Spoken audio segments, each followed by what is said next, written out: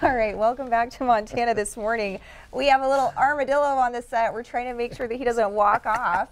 And Jeff, of course, watch out for oncoming cars, buddy. I'm from the south. We see a lot of them in the middle of the road. We sure do. What'd you call them? Nature's speed bump. We're not proud to say that term, but it's real. You know, armadillos, they don't see very well. They have an excellent sense of smell, but their vision is awful. So they're walking in the middle of the road and they get hit. And the ones that you see down there are the 9-banded, much bigger, look green in color. This is a southern banded or 3-banded from South America. Adorable little things though. And honestly, you know, this is the only armadillo that can actually roll into a complete ball. All the other ones can only close about halfway. So they're cool. They're neat, fun animals. They are cool.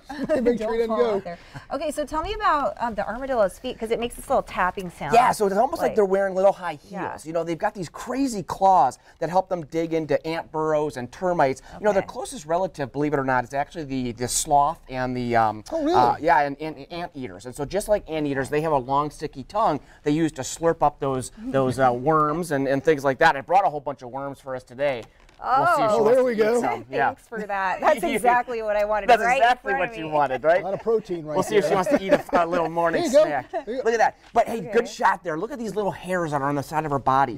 Those are actually sensory hairs, and she can actually feel the breath of an animal with those. So when she's closed into a complete ball and an animal gets down to eat her, she can feel the breath and know when it's safe to open up, which is just absolutely incredible. Wow. Now, do they fake sleeping? They don't, no. So these guys, they're not going to fake sleep. They're not going to play dead. They're literally just, so they're just going to roll into a ball and actually stay there until it's safe to open up. The other armadillos, the ones that can only go halfway, you may see them close halfway and just kind of lay really still. Not quite a playing dead, but sort of. Because I wonder, you know, from down in the south, I'll see some of them on the side of the road, and they're just laying there. I'm like, I wonder if he's hurt or if he's just playing dead. Yeah, probably hurt if it's on the side of the road, unfortunately, as sad as that is. You know, but she obviously loves these worms that are now all over the studio, loose everywhere. But her favorite food are quesadillos.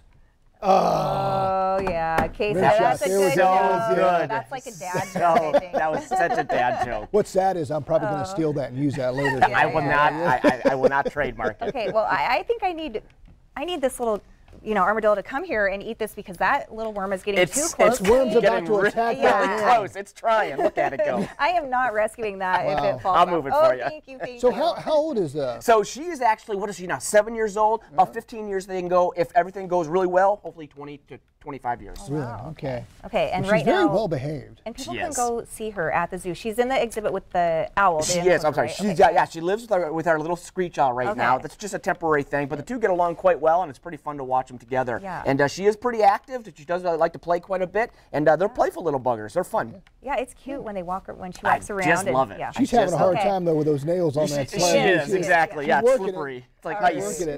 Okay, well, thanks for bringing her in, and of we course. will be right back.